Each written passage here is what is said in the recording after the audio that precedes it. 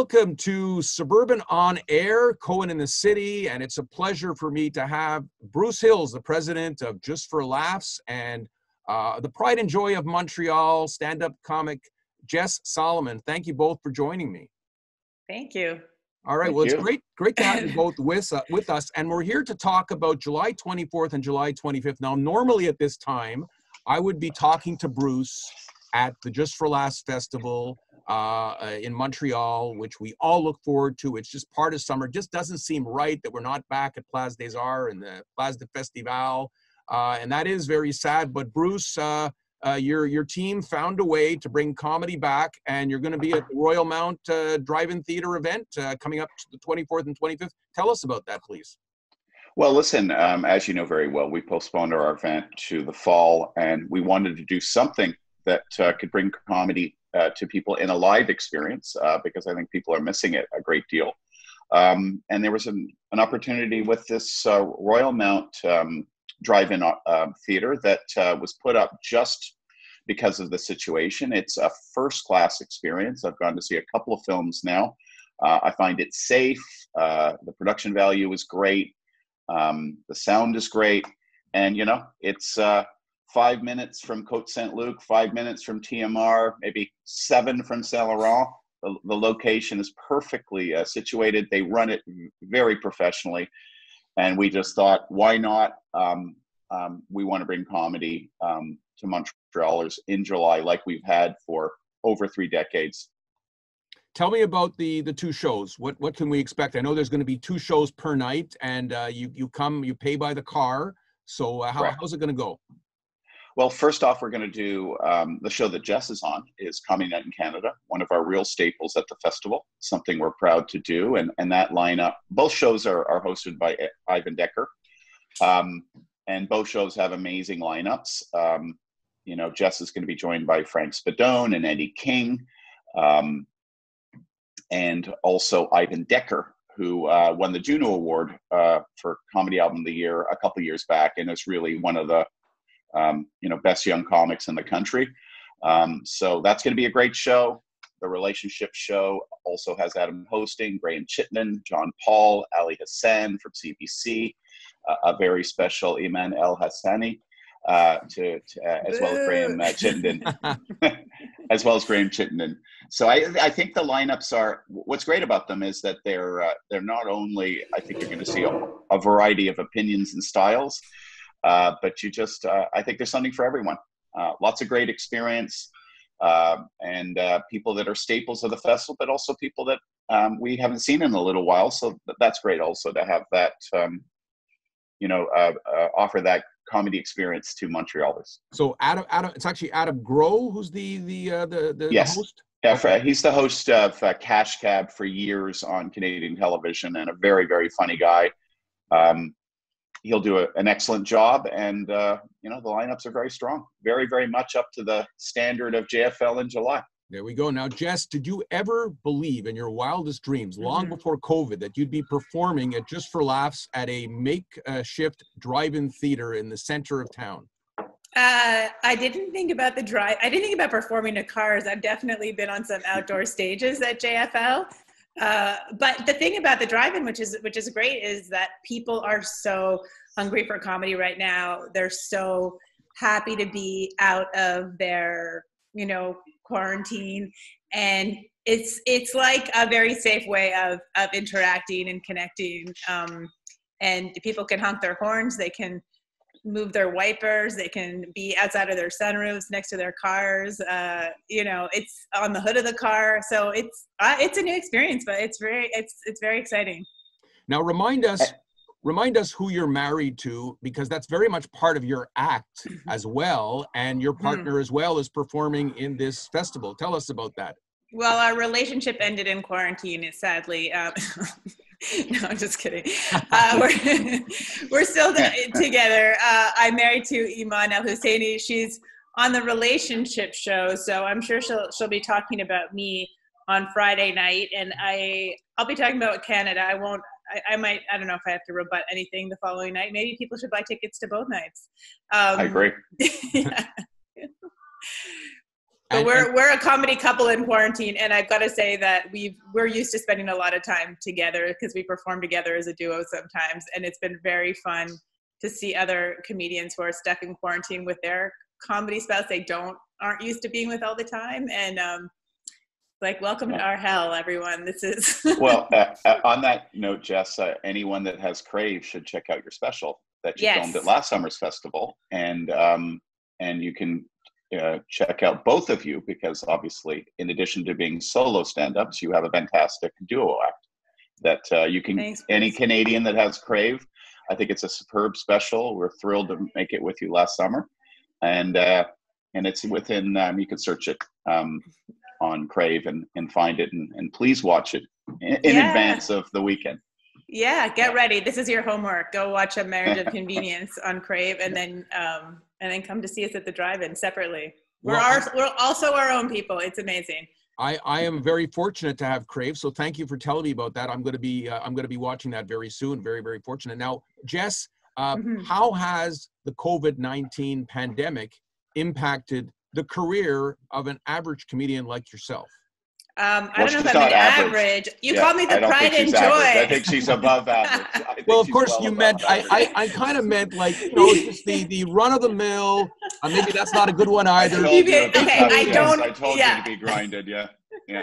I went from pride and joy to average. I mean, what did I do? Did I do something wrong? I'll bring you back up by the end of the interview, I promise. Okay, good. No wonder your cat ran away. But yes, it's true. I don't sell at stadiums. That's fair.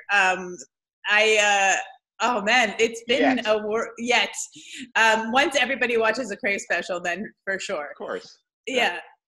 I've been doing some comedy on Zoom like this, and it's been different because, the two main things in comedy are that you want to get a response with laughter, which you don't necessarily get, and timing is important. And I got to, sometimes the Wi-Fi and there's a delay. And so mostly what I've been doing is I show my puppy.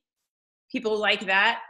If I'm on Instagram Live, a lot of hearts go up the side. So, and if I don't show my puppy at this point that I got just before the pandemic, the only really wonderful timing thing I've ever done was get this puppy a month before COVID hit, like some kind of Republican senator that bought Zoom stock after a closed door CDC briefing. It was, so I show her, we do some tricks, and this is my comedy life now. Well, speaking of the fact that you live in New York City, what are your thoughts about President Trump? Do you have any good lines about him? And I'm a big fan, Mike. I'm a very big fan. He's doing a great job, isn't he? Great, the best job, absolutely. Oh man, I think the breaking point for us when we left New York at the end of March I guess he's just every day it's something, but at that point I was going to interrupt Jess. Anyone that wants to know your opinion could just follow you on Twitter because you're it's not like you're not very clear on your feelings. And I'm going to have to, maybe I might have to shut my account down when I cross over. No, you should continue as. Sorry to interrupt you.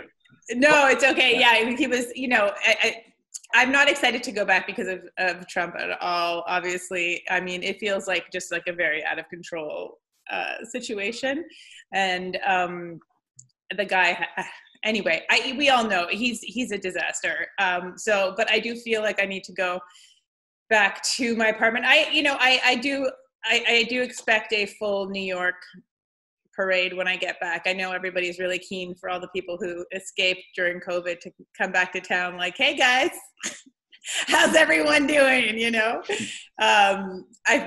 was a real feeling in New York of like, you got to be a New Yorker and stay through this. And I was there for a little while, and very much like, of course, New York's the center of the pandemic. It's a center for everything, But then we left, and I heard that they were applauding the essential workers at 7 p.m. and then booing everyone that left at 7:30. So. I'm gonna sneak back in quietly and pretend I was there the whole time. You've got a very good governor in Andrew Cuomo, so luckily, if only he was the president of the United States. Yeah, he definitely has he made some mistakes early on because there are so many I guess people didn't know how bad this was going to be, but they took so long to shut things down and so many people were lost. But I mean, New York was the first one, so it was hard to know. In a way, I don't know. I'm not a Cuomo-sexual. I know that's a new orientation. I love that. I was watching his briefings, and there was some talk about whether he had a nipple pierce at one point when he was wearing a tight golf shirt. Like I was following, but I think he's done a pretty decent job with the pandemic. So speaking of the pandemic, Bruce, I mean, I know that Just for Laughs Festival in Montreal was originally for July. Now it's been rescheduled end of September, October. Where do you stand right now with that? Well, we're going to update everyone in the next couple of weeks as we see what, and how everything is evolving.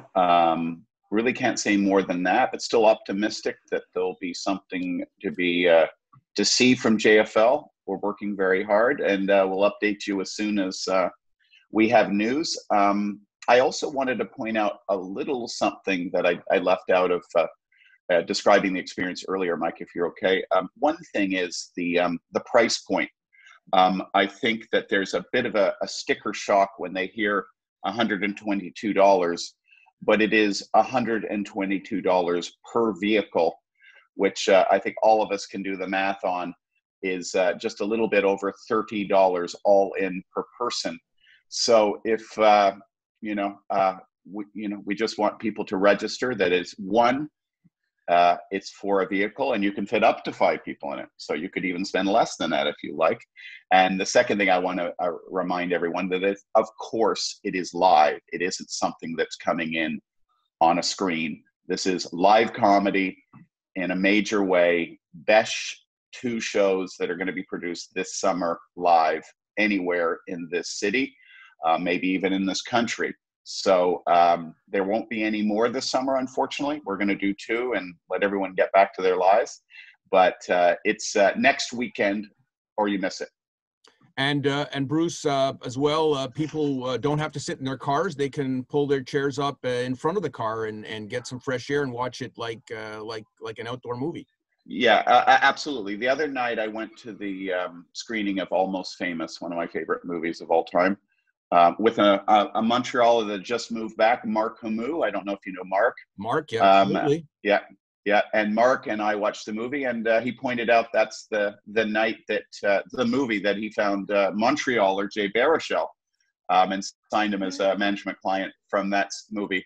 And we were watching out there, socially distanced, on our chairs next to Brendan Kelly on the other side of us. We're going to recommend strongly, and I think Jess will, given that she's had one experience there already, will probably agree that we're going to really insist to the best of our ability to get people out of their cars. Yes. So the comedians can see them. That will be Adam's job, to entice them out of their cars in a safe manner onto their chairs, socially distanced from others. But we want the comics to see the people, and we want the people to come out and have an experience with others, but in a safe, professional environment. It sounds like a lot of fun. I'm sure you're all looking forward to it. I'm just excited to see that comedy is back, just for the flavor of this city. I want to wish you the best of luck this summer. I know there's a lot of other things going on, Bruce. In fact, I just got a press release about other projects that you're doing. So I know things don't stop, even though there's a pandemic. Things have not stopped at all for you. Yeah. We're making another big. Oh, go ahead, Jess. Go ahead. I don't want to interrupt any big announcements that Just for Laughs has cooking about the festival in the fall, but I have heard that Andrew Cuomo might be making an appearance. I love it. He's on a victory tour. Yeah. Next weekend. Don't miss out. Yeah. Okay, that's great. Well, listen, thank you both very much for your time. Good luck. And in the description of this video, people will have all the details on how to get their tickets. So. One other thing, Mike. Yeah. Included in the price is parking. That's right. Don't forget. There's nothing better. No, that's how we were going to get him, Jess. That's a little, there's nothing better than having a stand-up comic. Absolutely. All right. Well, thank you. And listen, if I could throw in one more thing, this is now more personal, but it's very JFL. I think, Jess, you might have seen it.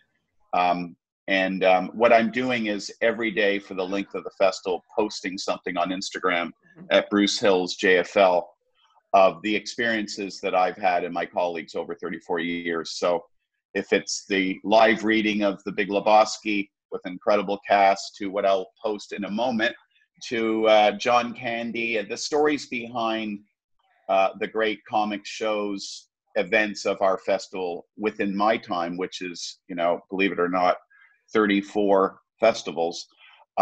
My first July, not in the middle of a festival. So that's another reason I had to do a drive-in. But anyway, if people are interested, it's just maybe a chance to relive or be introduced to something you didn't know about JFL.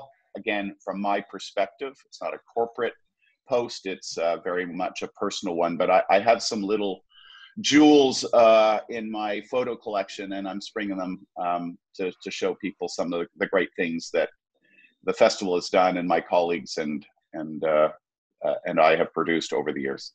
Great idea. Sounds exciting. Follow Bruce on Instagram, everybody. And I will be doing the same thing. And Jess on Twitter. Yeah. I'll be following you on everything, all of you. Okay, guys, thanks so much. Great. Thanks a lot. All the best. Okay. Thank you. Okay, cheers.